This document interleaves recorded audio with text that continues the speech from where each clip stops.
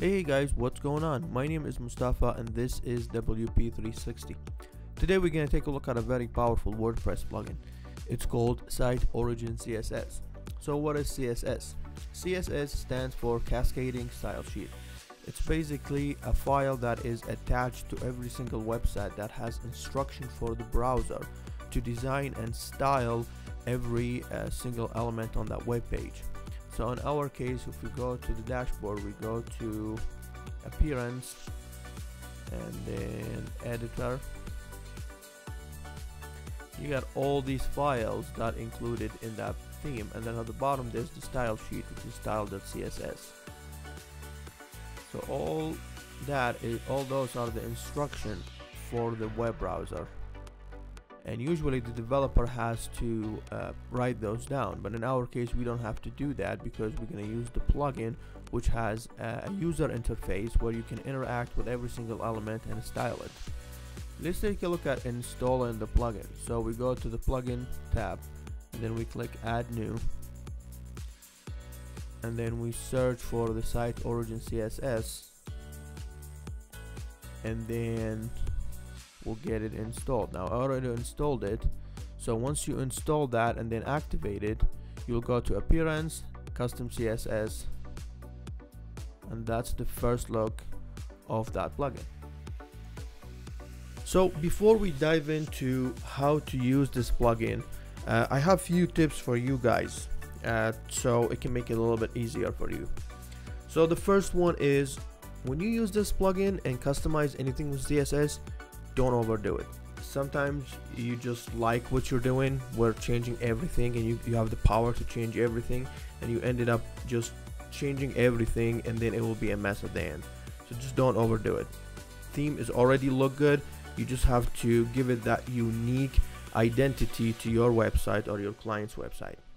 The second thing is reverse anything that you do in this live feed here. So anything that I do here, if I click on anything, I'm gonna get back to this and show you exactly what to do.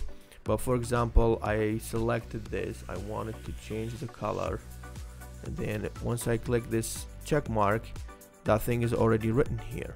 So anything that is written here, if you don't like it, if you mess it up, when you click save, it's already written into the page. So if I refresh, you see that color is changed now. But if I go back and I don't like it and I want to reverse back, I can just delete it and then click save CSS again, and then once you go back, voila, everything back to normal. So just remember what you did and then just delete it, and then you will be back to the first step. Now the third tip, it's if you have an existing website and then you want to modify it and you want to use this CSS or any changes that you want to add to WordPress, it's always a good idea to back up WordPress. Just back it up, just download one of those good plugins. I'm gonna have a link in the description for what I use to back up WordPress, and you can just back it up. So once you launch the plugin, this is what you're gonna see. If you click on that little eye thing here, that will take you to the main interface. Now this is the home page. Look at here, there is another page. If you click on it, it won't take you there because you have to click on that link here. So you click on that, and then it will take you to the second page. And if you want to go back to the home page, you click on whatever the home page is, and then you click back on it, and then you're back at the home page. So this interface has three tabs: text, decoration, and layout. One thing is very important is anything that has a pixel, don't change anything with it, because that will affect the responsiveness of your website, and you don't want to do that. Most of themes are beautifully designed to be responsive, and that is very good feature to have for your website. So don't mess with anything that has pixel. Now the text tab is pretty generic for any text editing tool. You know, you can change the color, size, font size, style, all this stuff. So you can change the color. If you want to change the color, you highlight the text, then you go to the text color, you click, and then you pick which color, and then voila, it's that color. The second thing is the style, weight, all this stuff. align, text align, I usually use that with paragraphs. Font family, it does not have a drop down menu, but if you go to any list of font families and you copy that name and you paste it here, it will change whatever you highlighted, and it will work. It will simply work. So that's basically what it is for text. There's nothing much to it. If we go to decoration, that will take us to a little bit more functions here. So the first thing is background color. So one thing I want to mention, you see every time I'm hovering on an element, it's selecting that element. So I'm selecting this big one right now, this is the middle one, selecting the text, now the title. So every time you move, so if I want to change the background of this, I just click on this and then I change the color, and then now it's changed and it's a different color.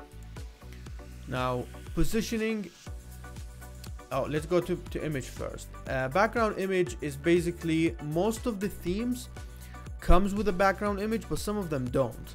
So like this one, it doesn't have a background image. So what I need to do is I click on that main one, and then I can select, I have a background here so we can see how it's gonna look like.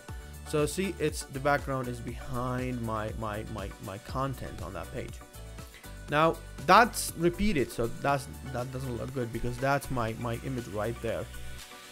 So I can go to the background repeat, and I say no repeat, so I don't want it to repeat, and I want it to be a cover. So when you select the cover, it will fill the entire section and then it won't move, so the content will scroll on top of it, which is, I think it's a pretty cool effect to have for your website. So that's basically background positioning. Don't play with it, don't mess with it. It works just by doing the background size and then the background repeat. It will look good, and then you don't need to mess with the positioning, and again, it might affect your responsiveness. Now one thing that I like here is the box shadow and then the borders, that little thing here. So if I select this entire thing and I give it a border, let's give it a 5 pixel, and we let's make it like solid, and then let's change the color to something like that, for example. So that's basically my border. So I can have top border, sides, and then bottom, which one you want. I like to have it around. So if I look at the box shadow right now, I can add shadow using CSS. So the shadow has usually 2 to 4 elements. So if I do 5 pixel here, and then I add another 5 pixel, you can see that I just added the very first 5, it added the 5 here, 5 pixel of shadow here, and the second one added it on the bottom. The third one is usually, when you do 5 pixel, it's gonna fade it a little bit, and I think that's like super cool. If you want to change the color of the shadow, you can copy anything that you want and you paste it, and then now that color is different. So that's basically with shadow. I think it's super cool, and I think you should learn how to do shadow because it gives your website a 3D look. Let's move on to the third tab, which is the layout. Now the layout is a very critical adjustment that you can do with the CSS, because it can mess up a lot of things. One thing you can do easily is add in a margin and a padding. Now, to understand margin and paddings, because I know this could be confusing a little bit, the margin will add the pixel outside the box. The padding will add it inside the box. So the more padding you add to this box, the smaller that content will be.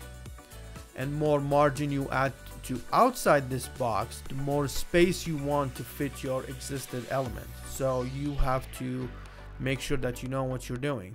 So if I add padding to this, if I select this, and add padding is to like 5. Up to like that.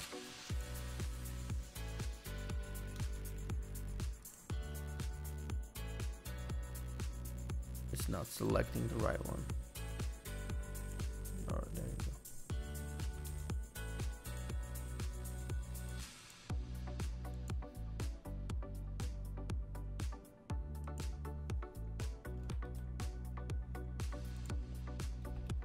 See, now it added the padding. So you just have to be careful which one you select, because I was selecting the border and it wasn't adding the border, so I have to select the one in the middle, and that's how it added the padding. But I don't want any padding here, so I'm just gonna leave it alone. Positioning, again, that's another thing. You don't have to do anything with it. The theme is responsive. It's laid out pretty good, so don't mess with it. Positioning, all this stuff, I would stay away with it. But basically, that's if you need to specify the position for an element, you can do that. Absolute positioning is basically where is this element comparing to this container that it's in. But again, stay away from it. You don't have to do anything with it. Sometimes you're gonna need some stuff here, like if you have an element that you don't want it to be displayed, so if you click on that and then you get display none, it will disappear. So if I go disappear none, it's gone. But you don't want that, but sometimes you do. So that's basically it, guys, for this CSS plugin. If you have any questions, please let me know. Drop a comment, send me an email, and then I will make a separate video, or I will answer you by emailing you back. Thanks all for watching, and I wish you have a good day. Thank you.